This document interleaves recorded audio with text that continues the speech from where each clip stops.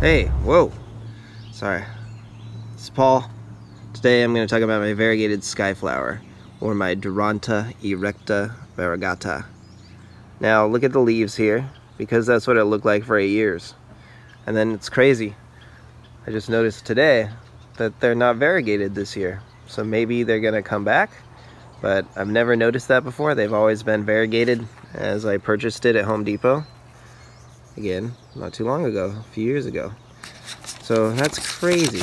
What happened? Where did my variegated leaves go? Sometimes plants will just stop being variegated. Huh, this information is accurate. Go pause it if you want, but let's talk about it my way. So I love this thing. I call it the variegated sky flower again. Some people call it a golden dewdrop. But it's really grown for its summer flowers and its contrasting orange and kind of yellow fruit that it produces. These don't eat them though, they're toxic.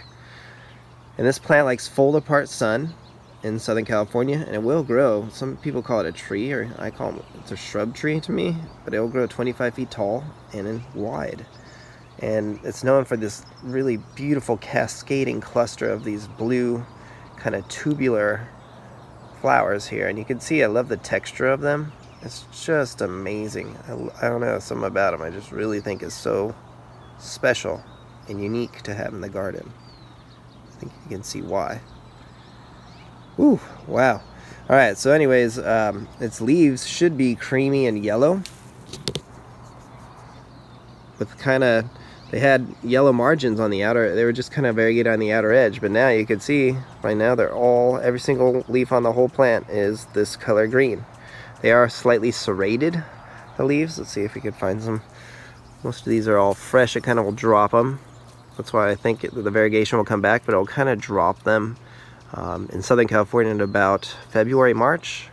And then it'll just slowly grow them in and focus on this huge cluster of flowers here.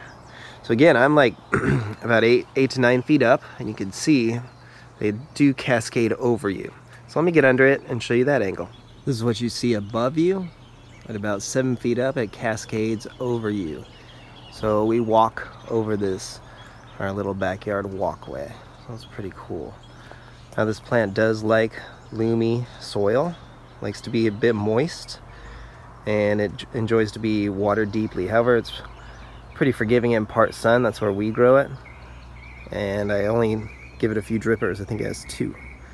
It's native to the West Indies and hardy to about 20 degrees. Now here is a better view, even though it's not variegated, which is crazy, but here's those serrated leaves. So there you go. It's one of my favorite things about it, the leaf structure. So I hope it gets variegated again. Maybe it's going to come later and I've just never noticed. That's very strange. Alright, the sky flower. Is it variegated? I don't know.